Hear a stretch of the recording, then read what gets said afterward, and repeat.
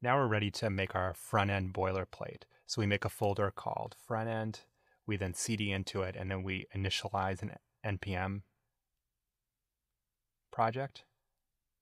So now we have a package.json there, and we want to install some dependencies. So we're going to install Next, React, React DOM, and then also a Next CSS plugin. We're going to be using that later when we install Ant Design, and we just kind of want to get it out of the way. So now that that's all added, we can add our dev dependencies, and these will be a bunch of different types needed for our TypeScript project.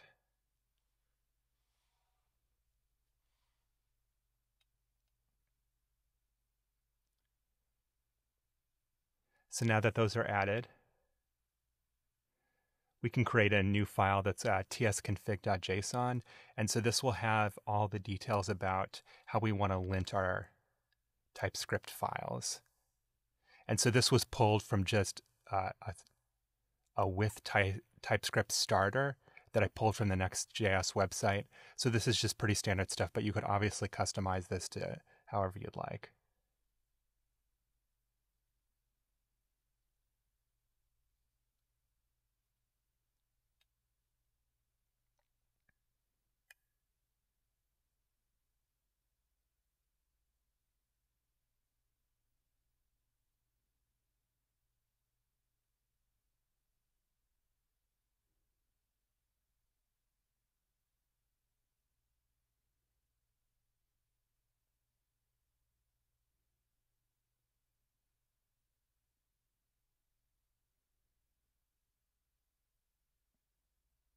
So this is all customized specifically to a Next.js TypeScript project. So you got to make sure that if you end up copying this from some other project, that it's for Next specifically.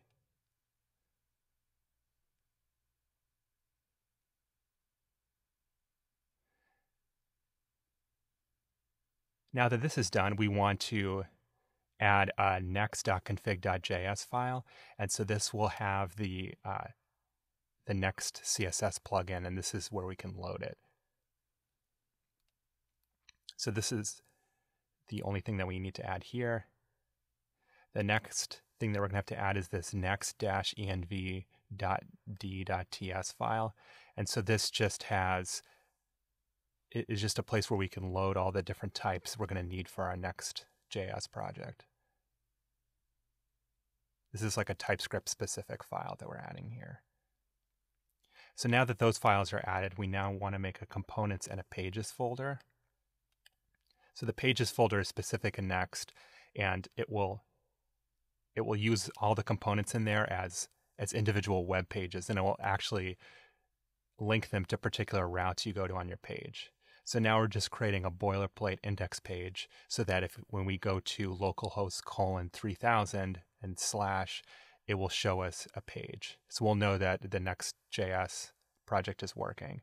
So all we're going to do here is just display index page.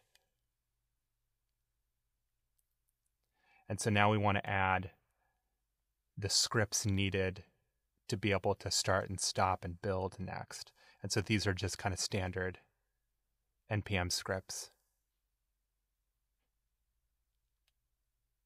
We can also add a type check.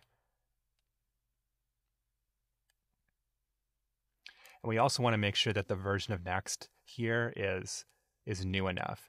And so it's 8.1.1 is needed to be able to get the TypeScript functionality. So you want to make sure that if it's an older version, you are using that newer Canary version.